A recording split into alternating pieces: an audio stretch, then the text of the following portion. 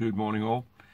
I'll be doing a series of videos in the next couple of weeks to cut the boredom out of not being able to do much here at the shop and our lovely coronavirus situation worldwide, and it will entail pardon me, the MTS T3 out of race up. A lot of questions have come out from a lot of the public that have seen the car, and directed to myself and Nick, who are running the car here in Victoria. Nick's running the front wheel drive version as well, and to sort of bring some clarity to some of the points in the car that are completely off left centre compared to anything else on the market, like an ARC or a Express or an X-Ray or so forth. I'll try and explain what the differences are, what they do, and basically why the car is presented as it is. So without much ado, here we go. Now this is the MTS T3, which is the car that I run with a couple of mods on it just for my own liking, but out of the box it can be actually run as it is. Mine's actually put together all with TP stuff, Futaba gear and so forth. And this is what it looks like when it's actually all assembled. Mid-mount conversion though, not the standard conversion. With different top arms on the front just to give it a bit more strength and stability, but standard they do run quite well. Now that's an assembled version, so you can actually see what the car looks like when you've finished playing around with it to put it together. But this is how the car gets supplied out of the factory in a box. And as I open the box, we call this unboxing. You have instruction manual, stickers, other bits and pieces, some minor instructions about the CVDs and so forth, and the car. Now that's the car, pre-assembled out of the factory in China for 10 powers in Hong Kong. Now the question comes up quite a fair few times, why assembled? Speaking to Andy at TP, and the idea behind it all is that it costs them less to have the car assembled while it's in the factory than to have multiple people packing up little plastic bags with bits and pieces in them, so you don't have multiple bags sitting there. I know that there's a joy in building the car or a kit of any sorts, doesn't matter what it is, but their thinking is while it's basically all the parts are there, it's easier to assemble a car and much more cost effective than it is to actually bag a lot of little bits and pieces for you to pull apart, throw away, and all that type of stuff. In some thinking, they're applying the idea of basically less is more, so less bags, more for the environment. You're not throwing away 1,000 little bags of bits and pieces. You've only got one large bag that the car's actually installed in, also put into for shipping, a box, and another bag with just little bits and pieces, which is just instructions and extra knickknacks for the car, screws and that type of stuff, which are actually gold, funky looking colour. Now the car's supplied out of the box as a rear mount rear drive car. Sorry, front four-wheel drive, but rear drive, on motor sitting right at the back. Standard configuration out of a lot of them. But there is a mid-mount kit which comes, and that's what I have done. Converted mine to mid-mount. Nice and easy and quick and easy to do. It uses 90% of all the components on the car as they are. The only difference is that you'll put the motor in the middle. Now, going for a lot of the things that I'm supplied in the car out of the box, when you look at that as it is as a standard out of the box supplied with a alloy fan holder, which is there, which can actually be used on the mid-mount kit, so it'll hold a 40 or a 30mm fan. That's supplied as standard. CVDs on the front are supplied as standard, and they're the clip type with the pin. The what else have we got here? Oh yeah, battery holder. The battery holder is the free floating type. A couple of things on this is to not my liking, but some people sort of get around it quite easily. I've modified the one that's on my car, but I'll explain that a little bit later, another video possibly. All the drive cups for the diff coming out of the diff, and also the drive cups for the front, which are those coming out of the actual spool, are all hardened steel. They're not plastic, which is a good addition. You don't have to go out and spend any more money trying to actually put any add-ons onto it. It's got some weird stuff on it that has done the head of a few people, but it does work. The stuff does work. You just got to sort of think outside of the box a little bit.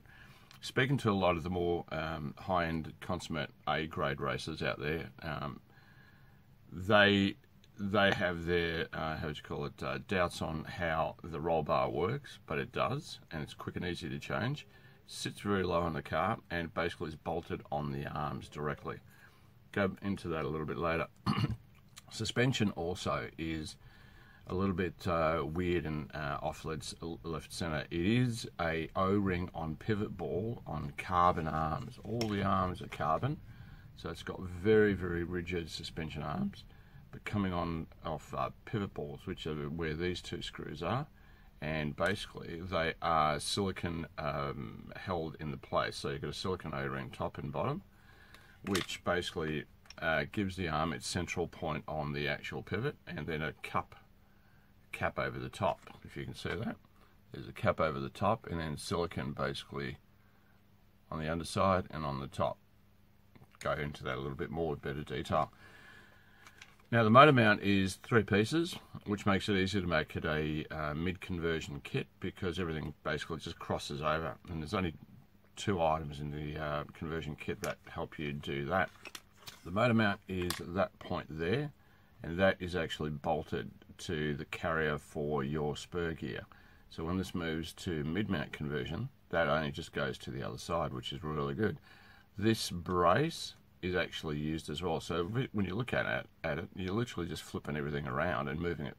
So you've got the spur in the middle, motor mount, and then basically that brace sitting at the back. There's a couple of additions in the mid-mount kit which helps it obviously come together a lot better.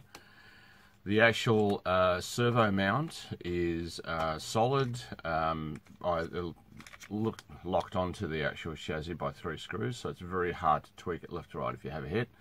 Alloy support for your servo on the outside 2 screws. Carbon top. You can actually brace it onto the top deck to make the front really stiff, or you can actually let it float by just taking away the 2 little washers that sit underneath. The steering is a little bit weird. It does work, but if you don't like it, because it is a pendulum type arrangement, what you see there is that the actual suspension is a pendulum off the top of the deck, which is here. It does work, and it does work quite well, but it sort of throws a few people out on how to set it up. And the biggest problem I've had is trying to explain how you do your EPA to make sure that it's got equal left and right when you set up the car before you do any trimming. Mechanically set up first. So with the car, it doesn't matter what version it is or what car brand, you do all your mechanicals first. So you make sure that all your links are equal length.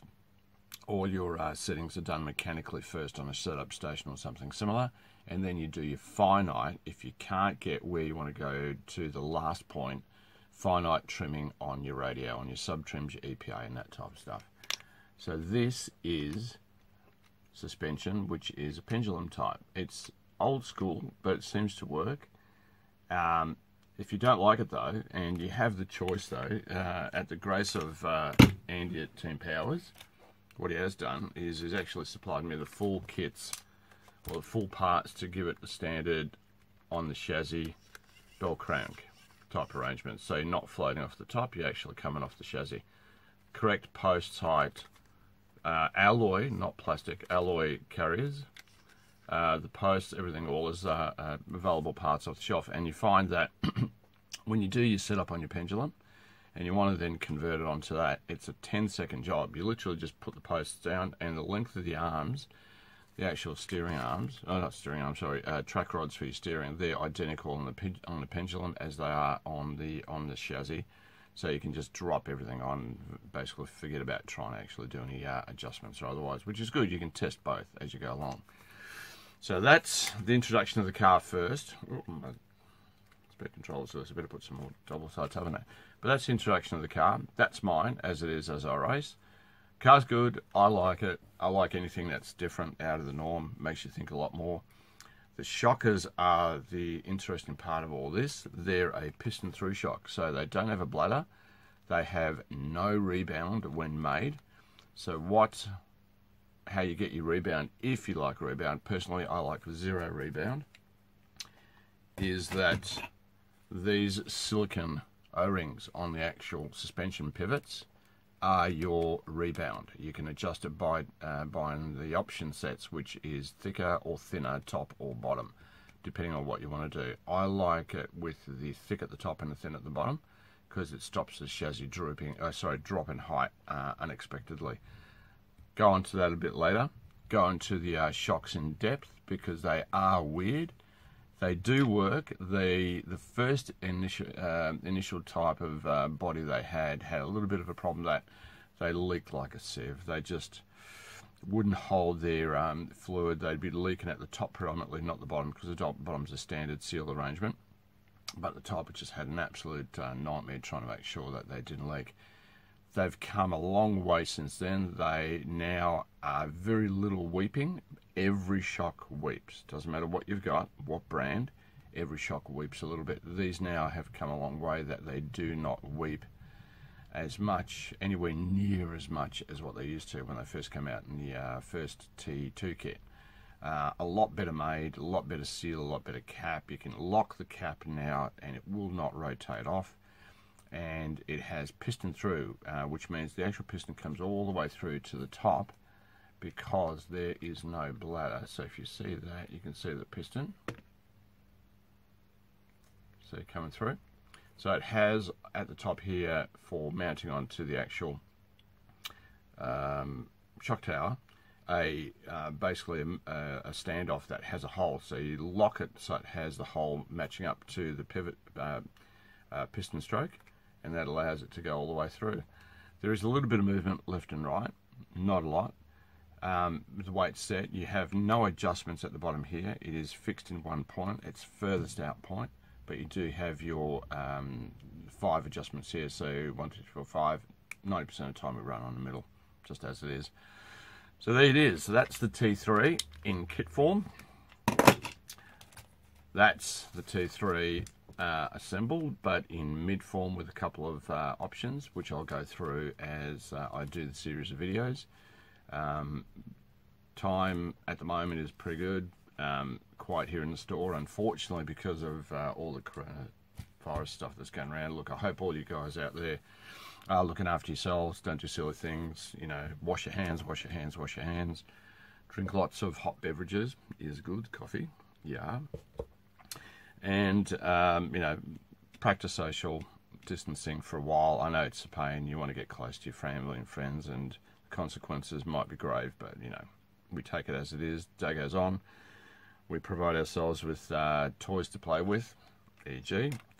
And I'll get on to doing the next portions of the video as the days go on.